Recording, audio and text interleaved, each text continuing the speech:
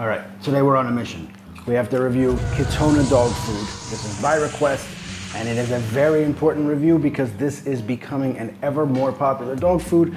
So let's give everybody an honest review of Ketona dog food. Now, as always, we're gonna start with negatives, but before we even get into that, let's first say that the founder and CEO of Ketona did a really cool thing. He actually had some personal experiences where he saw dogs in his family, his own dogs, fall victim to what he considers a plague among modern day dogs, and that is obesity. Obesity specifically caused by really bad dog food. So, from his experiences, he wrote this book and he decided to start his own dog food company and give dog parents a way to feed their pups really good food. However, we need to start with the negatives. Unfortunately, there are a lot.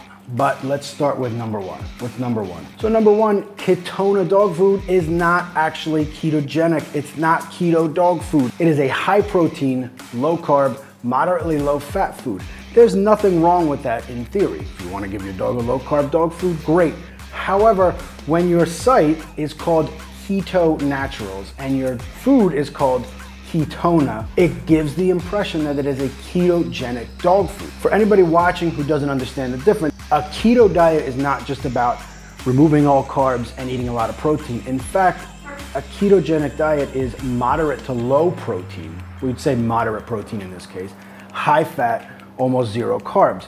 You're gonna go for a 70% fat to 30% protein ratio. That's just not happening with Ketona dog food, unfortunately. And again, a low carb, high protein dog food is great, but it is extremely misleading to have your name be Keto Naturals and your food Ketona when you're not a ketogenic dog food. In general, most dog parents are very busy. They're working, they probably have human children, they have other dogs, they have cats, whatever. It's a busy life. Not everybody has the time to go digging through the ingredients list, doing calculations. And again, a lot of people want their dog to be on low carb. They want their dog to be on keto, whether they have an autoimmune disorder or cancer or something, or they're just older and you want to eliminate carbs completely and get them in ketosis. They may not know about the 70-30 rule or even going as high as 80-20. And here's this food that is just not ketogenic. I feel that this is an enormous negative because it is so misleading. And frankly, it seems to me misleading on purpose. And that is unforgivable. Now, what about number two? This food is loaded with pea protein and ground peas. Why? First of all, peas, ground peas, pea protein have been linked, not been proven, but it has been linked to something called DCM, which can cause your dog's heart to stop. Certain breeds are predisposed to this problem. Whether or not the link is absolutely proven or not, why would you even take a risk? And the other problem is pea protein is put in an attempt to save money in processing.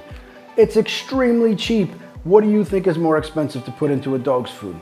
Pea protein, ground peas, or something like beef, chicken, fish, pork, real protein. This food only has one real protein. Their chicken formula obviously has chicken, it's the first ingredient, but then we're straight into ground peas and pea protein, and that is, to me, again, a little bit deceptive. Pea protein is not even a good source of bioavailable protein. Yes, when combined with a complete protein, it's a little bit better, but why would you give your dog anything that one, could be harmful, and two, isn't super digestible? It's not really bioavailable. And here's the other problem, right?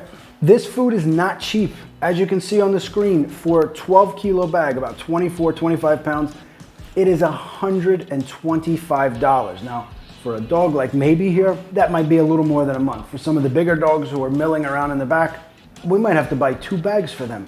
So are we gonna spend $250, 200 euro on a dog food that is mostly pea protein? Absolutely not. That is right there a no buy for me.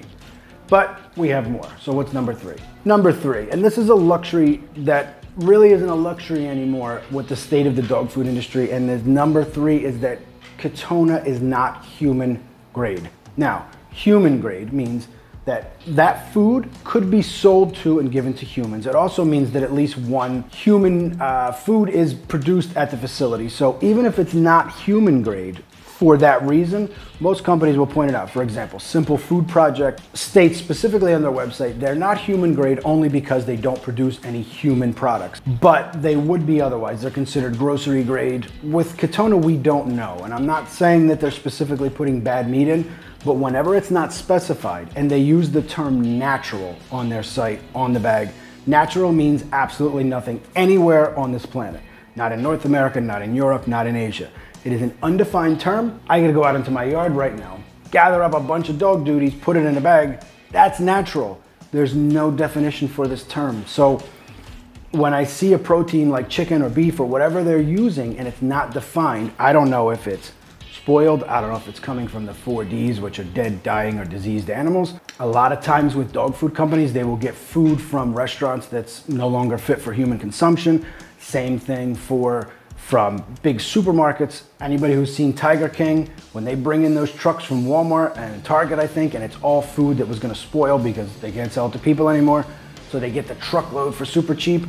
That's the same crap that goes into most dog foods. I don't know if that's what's going on with the Ketona. However, the fact that they don't specify that it's not gives me a lot of pause with saying, okay, this is a good food to feed your dog, right? You're not gonna eat that. And again, at $125 for 12 kilos or 25 pounds, that's just not gonna cut it. So are there any benefits to this food? Did you see any benefits? Yes. So there's no soy, corn, wheat, no sweet potatoes, which sweet potatoes aren't a terrible ingredient when made at home, but why specify no sweet potatoes when you're then going to include peas and pea protein? It's dangerous and completely unnecessary. So overall, this is an absolute pass, no buy on Ketona. It's unfortunate and it's disappointing because after reading the CEO's book, I thought, wow, this is somebody who's gonna really put a lot of effort in. And I think what happened is business got in the way of vision in this case. So we're gonna pass. How many paws? 0.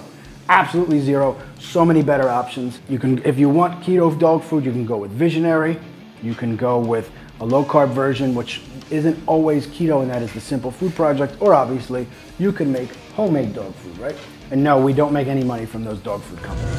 So would you like to give everybody the playlist link right above us here to the reviews for the Simple Food Project and Visionary Pet Foods? What do you think? Treat first, then the thing? Got it. Good job, and we'll see you next time.